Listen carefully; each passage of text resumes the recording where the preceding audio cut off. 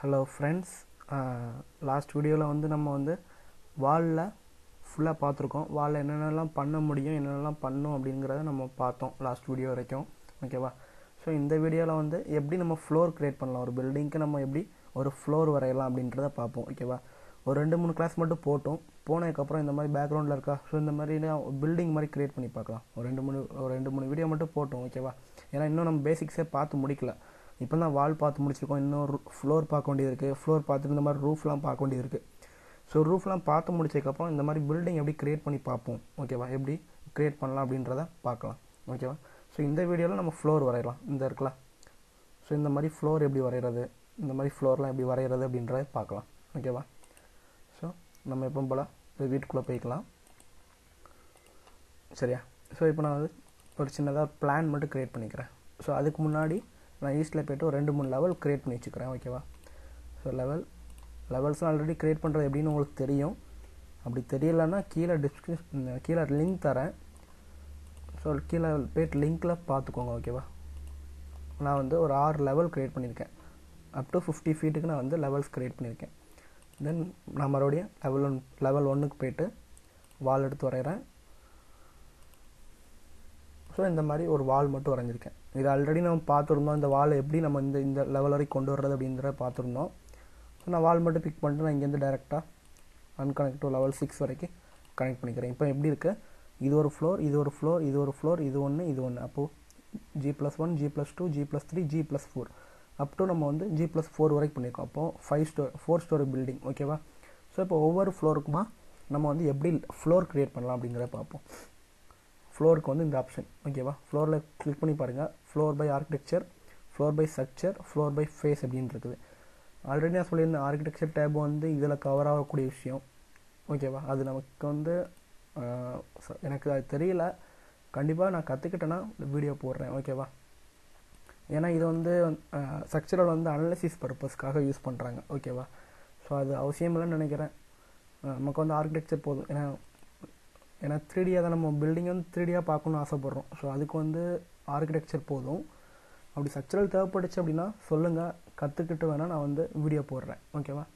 சரி, இப்போ வந்து floor by architecture, floor by structure, floor by face அப்படின்னு இருக்குது. நான் ஆல்ரெடி சொல்லியிருந்தேன், வால் பை ஃபேஸ்னால் என்னென்னு சொல்லும் போதே சொல்லியிருந்தேன். அப்படி தானே? வால் பை ஃபேஸ்னால் என்னென்னு சொல்கிறது வந்து இங்கேருந்து சொல்லலாம் அப்படின்னு சொல்லியிருந்தேன். வால் பை ஃபேஸ், அதே மாதிரி ஃப்ளோர் பை ஃபேஸ்ன்றதை இங்கே பார்க்கும்போது பார்ப்போம். இந்த இடத்துல அப்படி இருக்கட்டும்.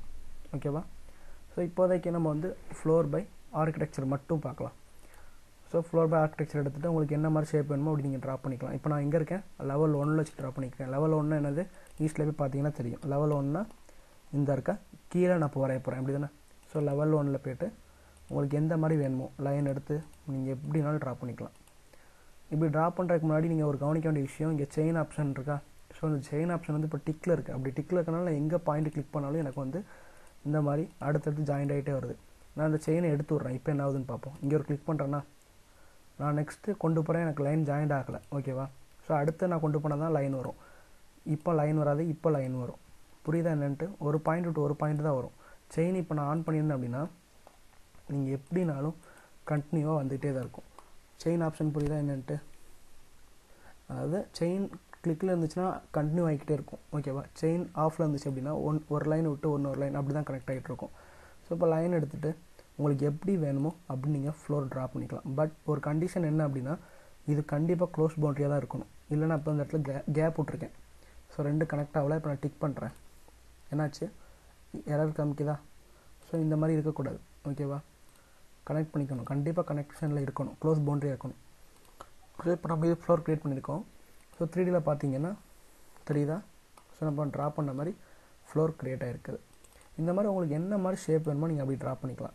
எனக்கு இந்த ஃப்ளோர் பிடிக்கல, எனக்கு கொஞ்சம் பாலிகனாக இருக்கணும் அப்படின்னா நீங்கள் பாலிகனை எடுத்து வரைஞ்சிக்கலாம். எவ்வளோ பெருசுனாலும் வரைஞ்சிக்கலாம், எவ்வளோ தூரம்னாலும் வரைஞ்சிக்கலாம். எப்படி தேவையோ அப்படி வரைஞ்சிக்கோங்க. எப்படி நமக்கு ரெக்யர்மெண்ட்டோ அப்படி நீங்கள் வரைஞ்சிக்கோங்க. ஓகேவா? ஸோ இந்த மாதிரி பாலிகனில் வந்திருக்கா? இல்லை எனக்கு நீட்டாக எனக்கு ரெக்டாங்கிள், அந்த பில்டிங் சுற்றி எனக்கு ரெக்டாங்கிளாக போதும் அப்படின்னீங்கன்னா ரெக்டாங்கிள் எடுத்துகிட்டு இப்படி ரெக்டாங்கிளாக மட்டும் ட்ரா பண்ணிக்கோங்க நீட்டாக பக்கத்துலேயே. ஓகேவா? ஸோ இப்போ பார்த்தீங்கன்னா கரெக்டாக க்ரியேட் ஆகிருக்கும். தென் ஃப்ளோர்லேயே இங்கே பார்த்தீங்கன்னா 2 ஆப்ஷன் இருக்குது. இது என்ன அப்படின்னு கேட்டிங்கன்னா பிக் லைன், பிக் வால். பிக் லைன் எடுத்துகிட்டு 0 ஃபீட்டில் இருக்குது. நீங்கள் இப்போ அந்த வாலில் பிக் பண்ணிங்கன்னா அதை ஒட்டியே ஃப்ளோர் க்ரியேட் ஆகும்.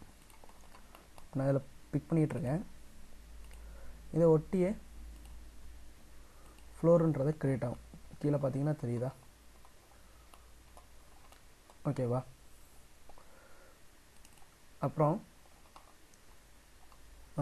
நெக்ஸ்ட்டு இந்த இடத்துல பார்த்தீங்கன்னா ஸ்லோப் ஏரோன்னு ஒரு ஆப்ஷன் இருக்கா. இது என்ன அப்படின்னு கேட்டிங்கன்னா நமக்கு வந்து கீழே அந்த டயக்ராமில் பாருங்கள், கீழே வரக்கூடிய டயக்ராமில் கொஞ்சம் ஸ்லோப்பாக இருக்கும் பாருங்கள். இந்த டயக்ராமில் பார்த்தீங்கன்னா கொஞ்சம் ஸ்லோப்பாக இருக்கா. ஸோ அந்த மாதிரி ஸ்லோப்பை நம்ம க்ரியேட் பண்ணிக்கலாம். ஸ்லோப் எடுத்துகிட்டு உங்களுக்கு எந்த சைடாக ஸ்லோப் வேணும் இப்படி நீங்கள் ட்ரா பண்ணுங்கள். எந்த சைடாக நான் இப்போ இந்த சைடாக ட்ரா பண்ணுறேன், எனக்கு இந்த சைடாக ஸ்லோப் இருக்கும். இதை பார்க்குறதுக்கு 3Dயில் கிளிக் பண்ணிட்டு ஃப்ரண்ட்டில் வச்சு பார்த்தீங்கன்னா தெரியுதா? ஸோ உங்களோட ஃப்ளோர் வந்து எப்படி இருக்குது, ஸ்லோப்பாக இருக்கா? இந்த மாதிரி ஸ்லோப் மாதிரி வேணும்னா நீங்கள் அந்த மாதிரி ட்ரா பண்ணிக்கலாம். இல்லை எனக்கு அவசியம் இல்லை அப்படின்னீங்கன்னா ஸ்லோப் நீங்கள் வரையணும்னு அவசியம் இல்லை, நார்மலாக வரைங்க. ஸோ லெவல் 1 போய்ட்டு ஃப்ளோர், இந்த ஸ்லோப்லாம் எதுவுமே பிக் பண்ணிக்க வேண்டாம். சும்மா பவுண்டரி லைன் எடுத்துகிட்டு உங்களுக்கு எப்படி தேவையோ அப்படி நீங்கள் வரைஞ்சிக்கோங்க. ஓகேவா? ஸோ இந்த மாதிரி ஸ்லோப் வேணான்னு சொன்னீங்கன்னா இந்த மாதிரி சும்மா ட்ரா பண்ணுங்கள். கரெக்டாக ஈவனாக இருக்கும். ஸ்லோப் வரைஞ்சிங்கன்னா இப்போ பார்த்தீங்கன்னா ஈவனாக இருக்குது. ஸோ ஸ்லோப் வரைஞ்சிங்கன்னா கொஞ்சம் நமக்கு வந்து ஸ்லோப்பாக இருக்க வாய்ப்பு இருக்குது. ஸோ தேவைன்னா வரைஞ்சிக்கலாம், ஸ்லோப் தேவைன்னா வரைஞ்சிக்கலாம். ஓகேவா? ஓகே தானே? ஓகே. இப்போ வந்து நம்ம லெவல் 1ல் இருக்கோம். ஓகேவா? இல்லை எனக்கு இந்த இடத்துல தேவை, அதாவது அடுத்த மாடியில் எனக்கு தேவை அப்படின்னா லெவல் 2 போய்ட்டு ஃப்ளோர் வரையணும். புரியுதா? இப்போ நான் லெவல் 2ல் வரைகிறேன். லெவல் 2ல் சின்ன சேஞ்சுக்காக நான் வெளியில் தள்ளி வரைகிறேன். லெவல் 2ல் வச்சு வரைகிறேன். இப்போ போய்ட்டு 3Dயில் பார்ப்போம். ஃபினிஷ் கொடுத்துக்கோங்க. இப்போ பார்த்து எங்கே இருக்குது, இந்த மாடியில் இருக்கா. எனக்கு அடுத்த மாடி வேணும்னா, அதாவது இங்கே வேணும், அடுத்த மாடியில் வேணும்னா லெவல் 3ல் போய்ட்டு வரையணும். புரியுதா? நீங்கள் ஒரே லெவலில் இருந்துட்டு வரையக்கூடாது. எந்தெந்த லெவலில் வேணுமோ அந்தந்த லெவலுக்கு போய்ட்டு தான் வரையணும். அப்போ தான் வரும். இல்லைன்னா ஒரே லெவலில் வச்சுட்டு லெவல் 1ல் வச்சுட்டே நீங்கள் வரைஞ்சிட்டே இருந்தீங்கன்னா ஒன்றுக்கு மேலே ஒன்று வந்துகிட்டே இருக்கும். அந்தந்த லெவலில் வராது. அதாவது லெவல் 1லேயே இருந்துகிட்ருக்கும். அதாவது நம்ம லெவல் 1ல் வச்சுட்டே நீங்கள் எல்லா பக்கமும் வரைஞ்சிங்கன்னா என்ன ஆகும்னா, ஈஸ்ட்டில் வச்சு பாருங்கள், இந்த இடத்துலையே ஒன்றுக்கு மேலே ஒன்று வந்துகிட்டே இருக்கும். இங்கெல்லாம் வராது. அதாவது லெவல் 1லேயே ஓவர் ரைட் ஆகிட்ருக்கும். அதுக்கு ஒன்றுக்கு மேலே ஒன்றா ஓவர் ரைட் ஆகிட்ருக்கும்.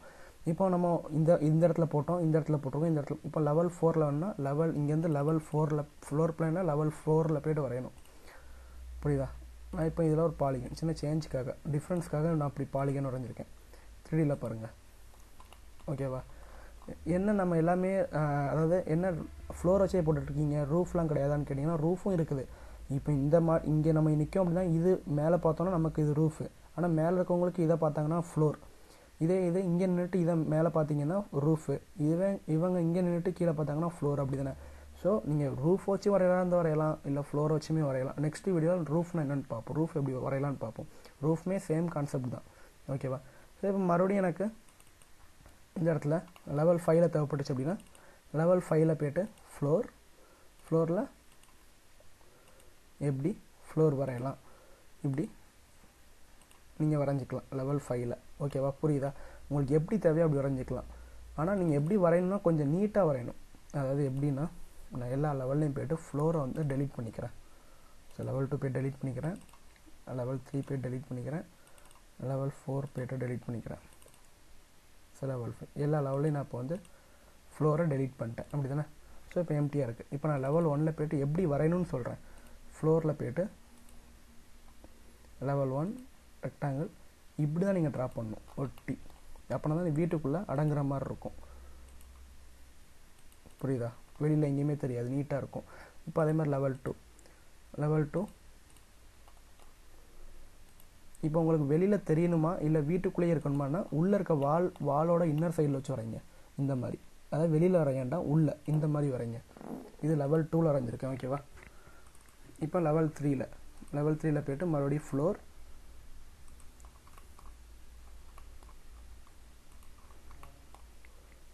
இன்னர் ஃபேஸில். ஓகேவா? இந்த மாதிரி நம்ம வரைஞ்சிருக்கோம். ஸோ 3Dயில் பார்த்தீங்கன்னா இப்போ வந்து வெளியில் எதுவுமே தெரியல, பட் ஆனால் க்ரியேட் ஆகிருக்கு. இங்கே ஒன்று க்ரியேட் ஆகிருக்கு பார்த்தீங்கன்னா, உள்ளேயும் க்ரியேட் ஆகிருக்கா. இன்னும் நல்லா இதை பார்க்குறா இருந்தால் ஒயிட் ஃப்ரேம் வச்சு பாருங்கள். தெரியுதா? இங்கே ஒரு ஃப்ளோர் க்ரியேட் ஆகிருக்கு. ஈஸ்ட்டில் வச்சு பார்த்தீங்கன்னா இன்னும் தெளிவாகவே தெரியும். ஈஸ்ட்லேயும் ஒயிட் ஃப்ரேம் வைங்க. தெரியுதா? ஸோ இந்த மாதிரி நம்ம வந்து ஃப்ளோர் க்ரியேட் பண்ணுறது. ஓகேவா? ஸோ அடுத்த வீடியோவில் எப்படி ரூஃப் ஆர் சீலிங் பார்க்கலாம் அடுத்த வீடியோவில். சீலிங் வரைகிறது எப்படின்னு பார்ப்போம். ஓகேவா? ஸோ இந்த வீடியோ பாருங்கள், பார்த்துட்டு எப்படி இருக்குன்னு கமெண்ட் பண்ணுங்கள். ஓகேவா? ஸோ தேங்க்யூ ஃப்ரெண்ட்ஸ், நெக்ஸ்ட் வீடியோவில் பார்க்கலாம்.